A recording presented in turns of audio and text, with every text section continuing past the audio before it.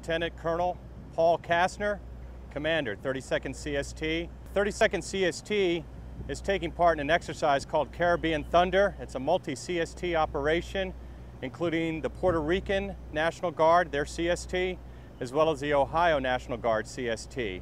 It's a multi-CST mission, and we have an exercise scenario where there's been an incident at a convention center in Puerto Rico where a suspected WMD agent's been released. Unknown what the agent is.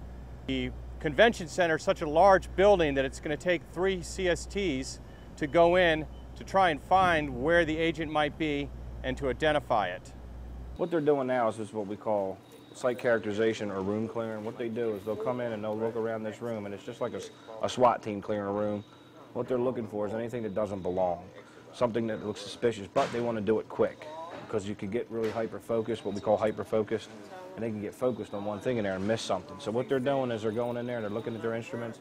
They're also paying attention to everything around them. They're looking for things that don't fit.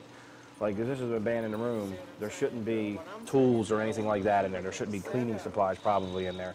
So that kind of stuff will trigger them to look further.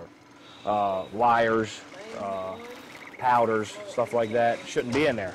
So normally is they'll mark it. But we won't do that because of the building, but they would mark it to let people know that come behind them, hey, we were already in here, it's cleared. Because what will happen is if another team comes in and they don't know, they'll do all this all over again. So, and a lot of it is intelligence driven because the other 2 teams found something over room 141 and 131, and what they will do is they'll come down and pay close attention to maybe 121 to see if there's anything going on there. What I'd like to share with everyone is the 32nd CST is Maryland's #1 immediate response to any sort of hazardous incident or weapons of mass destruction attack. It's something we take a great deal of pride in making sure that we are always ready to go no matter when we're called upon.